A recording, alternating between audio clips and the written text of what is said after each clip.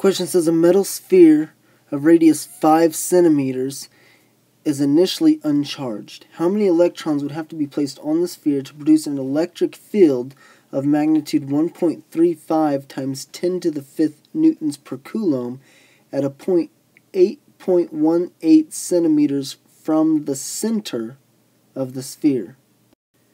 Now, this is a chapter 16 question, but all the principles from it come from chapter 15. So remember back to chapter 15 that whenever you have a charged sphere, the electrical charge acts as if the total charge of it acts as if it were coming from the very center of the sphere. So that's important when we're trying to calculate the distance from the charge to where we want to have our electrical potential.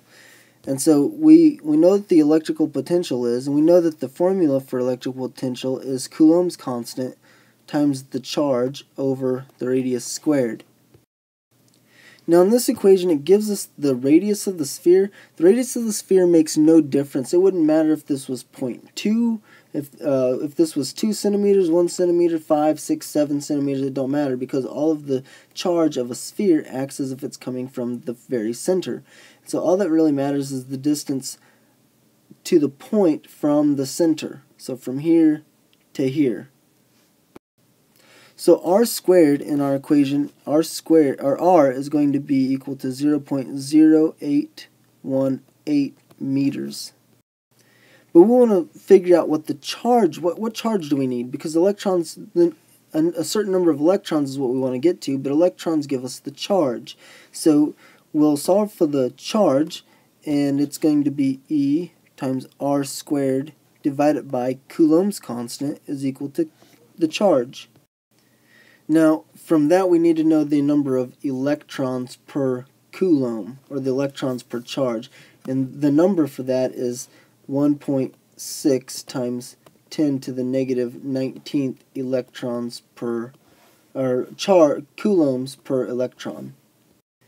So whatever answer we get for Q, we'll take Q and divide it by 1.6 times 10 to the negative 19th to get the number of electrons.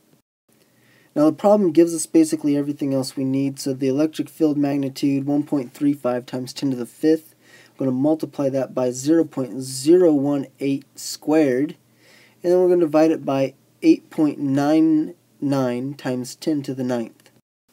And you should get that Q is equal to 1.004 times 10 to the negative 7th. And then when you divide that by 1.6 times 10 to the negative 19th, you should get that the number of electrons is equal to 6.28 times 10 to the positive 11th.